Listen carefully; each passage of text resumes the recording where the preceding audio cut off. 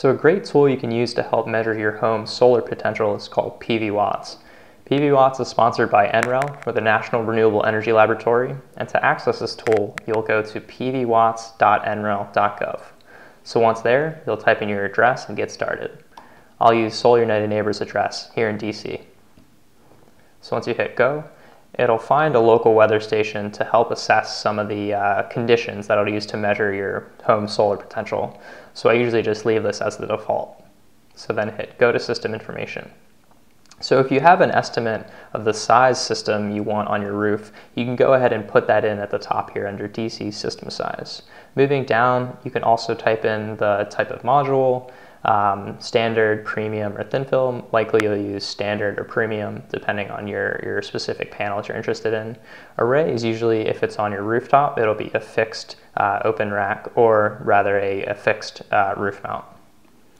So from there, usually you can leave the system losses, tilt, and azimuth as the default settings here. If you don't know your system size, so if this 4 is not accurate, you can actually draw the system on your roof. So if you click this tool, it'll pull up a separate section and allow you to draw the system, and it's actually going to show you a little bit of how to do that here. So hit close, and I'll locate my our office, which is actually this building here. So let's say I will measure this box here. This is where I want the solar system to go. I'll hit save, and it's actually going to populate with a 10.2 kilowatt DC solar system.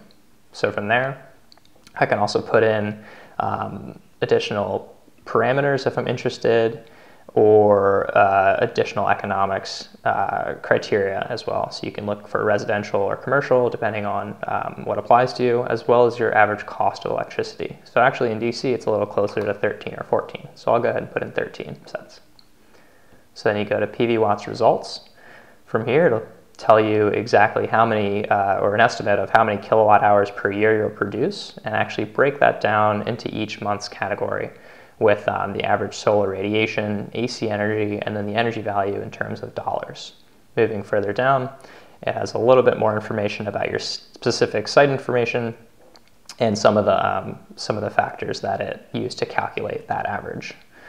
So using this information, you can get a general sense of how large a system you may need, as well as how many kilowatt hours per year your system's going to produce to help you figure out exactly the size you may want and how much that's going to offset your bill.